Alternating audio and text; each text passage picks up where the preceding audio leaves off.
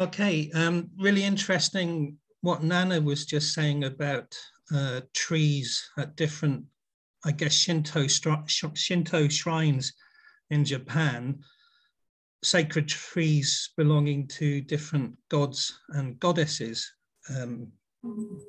I've long thought that the Ogham Grove would be a key to understanding Celtic pantheons, if you like.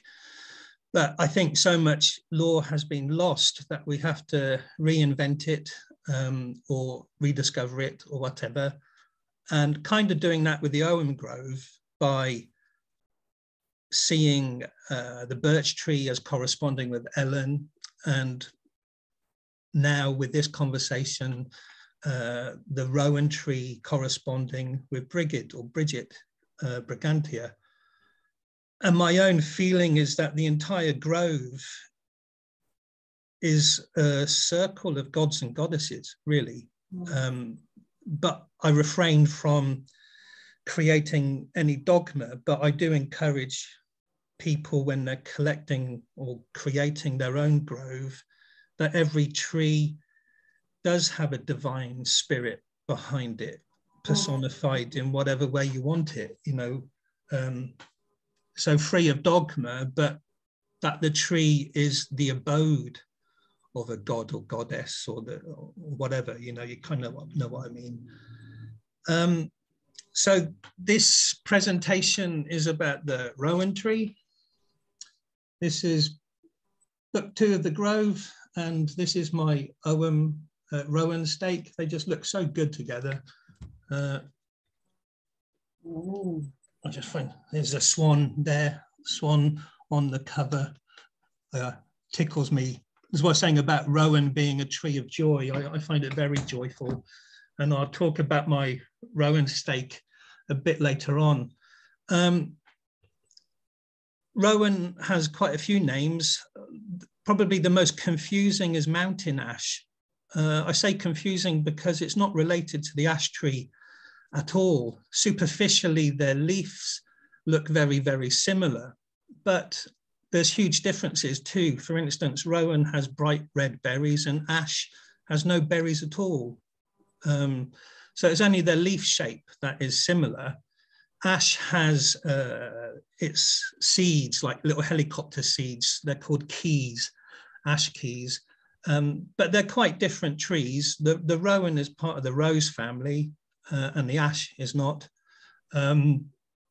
So yeah, strange name, but Rowan also has other connections like witch's tree or service tree and so on.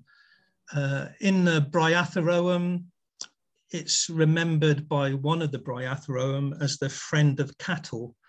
And I think this is to do with its law of protection. Now, each of the little red berries has a little 5-pointed star on the berry itself, and you can dry those berries and make lucky charms or necklaces or beads out of them. And it was a thing certainly in Yorkshire, and I think in other places in northern Britain, where farmers would plant rowan trees in the corners of their fields as a protection thing. The pentagram's always a protective symbol. Now, this has been a bit of a puzzle to me because we did this book and there's 200 pages of lots of people's insights about the rowan tree and the goddess Brigid.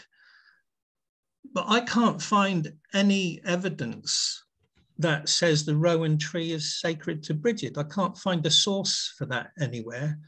Yet it's often repeated, and people say traditional folklore or cunning magic or whatever, but I actually can't find a written source of evidence for that other than word of mouth.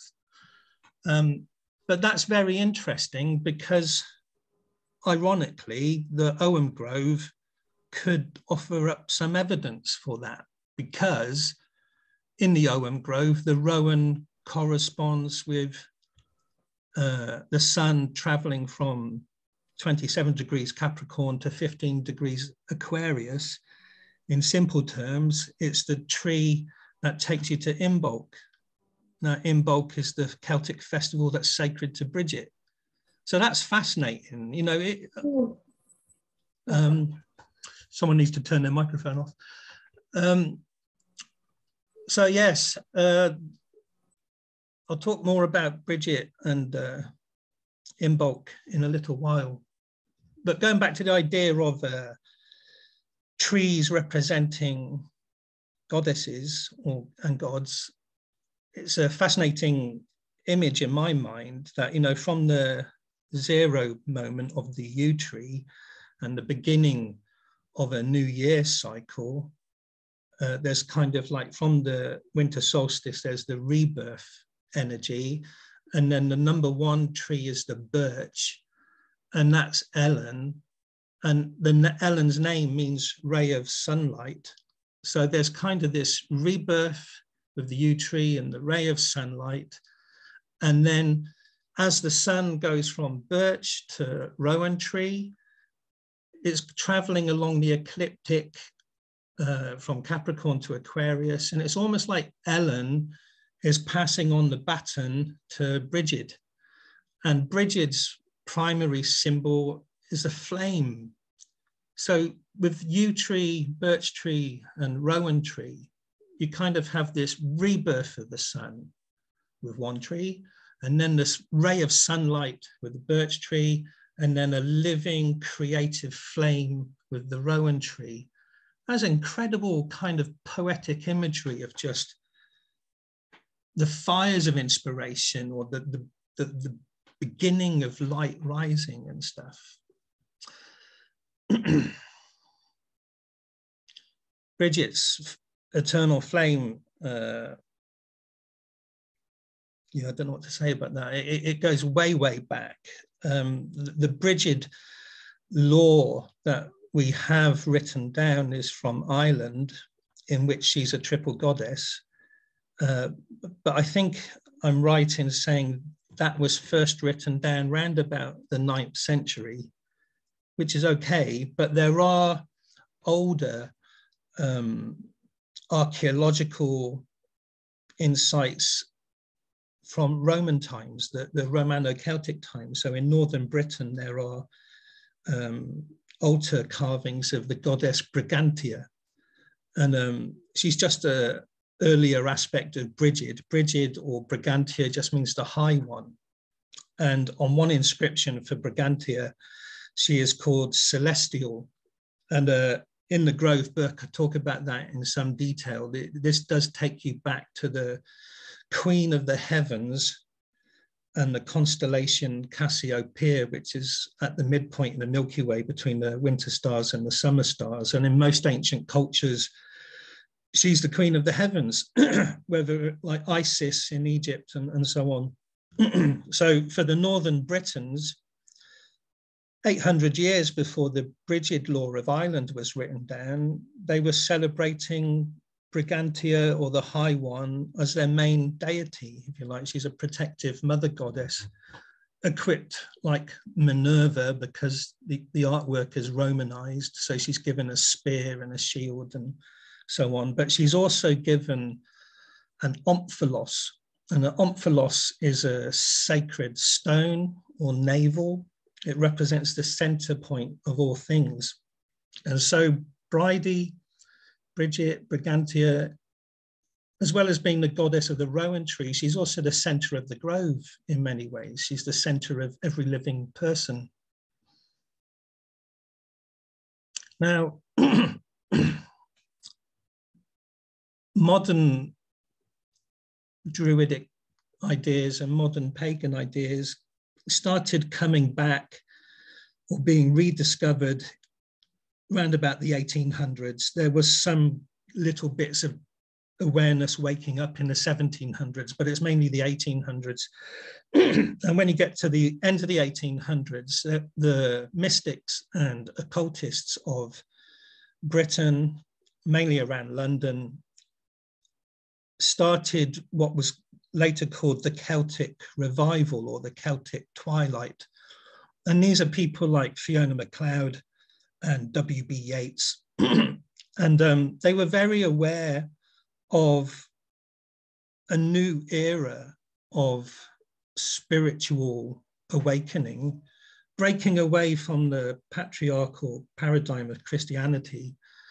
And one of the acknowledged new beginnings that they were paying attention to is the so-called Age of Aquarius.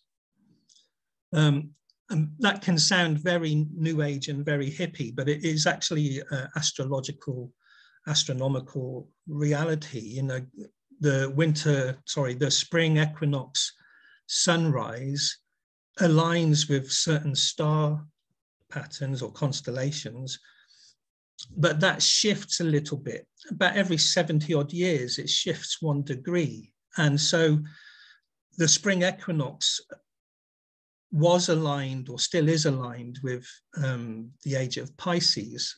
And gradually it's going to shift to the age of Aquarius. There's different mathematical formulas for figuring out when the age of Aquarius begins. Some people believe it has begun, other people think it hasn't begun yet. And these big ages last a long time. They last for about 2,500 years. So the age of Pisces has been with us for over 2,000 years, and a lot of people equate it with maybe the Abrahamic religions, you know, Christianity and Judaism and Islam and stuff, that this kind of patriarchal thing has been strong for over 2,000 years, or about 2,000 years. And before there was the age of Pisces, there was an age of Aries. And before that, there was an age of Taurus. These are just natural bigger cycles of time. Now, coming back to the Celtic revival, people like W.B. Yeats, who was a member of a cult group called the Hermetic Order of the Golden Dawn, the Golden Dawn that they were talking about was the dawning of this age of Aquarius. And from a Celtic perspective, it was very quickly realized that the main figurehead or deity for the age of Aquarius is Brigid, Brigantia, simply because the sign of Aquarius, the Rowan tree, the sign of Aquarius, holds Imbolc. It's the midpoint throughout the Aquarius sign. So for the next 2,500 years, from a Celtic perspective, it's Brigid, Brigantia, that is going to be sitting in the throne of heaven on all of that, you know. And it's way beyond our lifetimes. It's about 1,000 years from now, but there will be a cosmic Imbolc. Halfway through the age of Aquarius, there'll be a cosmic Imbolc. And so a lot of Celtic mystics like Fiona MacLeod and William W.B. Yeats, in their poetry and visionary work, they would talk about this goddess of the coming age, or goddess of the stars. In Wicca, she's the star goddess, and she holds this eternal flame. And so all of the Brigid, Bridie stuff is loaded with that.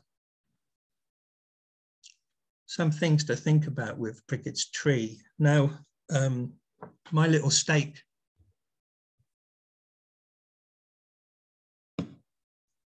comes from a place in Cumbria. A stake is a way of doing a bigger ogham grove circle that you can work in. So if you've got little twigs, you know, a lot of people have twigs this sort of size for each of their ogham, and you can space them around and make a circle and sit inside it. You can have your own little grove wherever you go. And expanding upon that idea was the stakes, where it can actually go out into a field and make a big circle, make a big sacred circle, and work within that. But as a wand or a connection to a Rowan tree, it's also a place. And I really wanted to get this idea into people's head that, yeah, you can buy ogham sets, but you've got to gather your own, because the gathering of your own is so important, because it's a connection between you and other places. So it's not just a piece of Rowan wood. This piece of Rowan comes from a specific hill in a town called Penrith in North Cumbria. And then the hill it comes from is called Beacon Hill. And and Penrith means red hill. And the town of Penrith is made of this dark red sandstone that comes from this Beacon Hill. So the thing is then, it was a significant town or settlement. In Dark Age Britain, it was a place in an area called Brigid, which was a territory that belonged to Uriens and his son Owain ap Urien. And their northern kingdom, which we now just call the Lake District of Brigid, was the last British kingdom to try and stop the Saxons from invading from the east coast. And ultimately they fail, of course, and their territories are lost. The point is the main archaeology in that area are all these Brigantia altars. There's about 8 or 9 inscriptions to Brigantia in the kingdom of Brigid and stuff. So it's a glimpse of, what would you call it, ancestral, tribal awareness. So this point I was trying to make is that when you're gathering your piece of wood for your own Ogham Grove or your sacred circle, each one is also a portal to a place. You know, so when I'm holding this, it's not just a piece of Rowan, it's also a connection to a place that's significant, you know, and that's down to what's important to you. It could be your grandmother's garden, doesn't matter. It could be the wonderful landscape of Sedona. It doesn't matter. But each of your 20 pieces of wood are also a connection to the spirits of the land and the ancestral memories of that land. And I think that's really important for the next kind of stage of working with the Ogham, is that, you know, you're inside your grove, you're meditating, and each of your 20 trees is a portal to a sacred place, as well as being an astral or psychic temple, you know, or yeah, there's just so much there.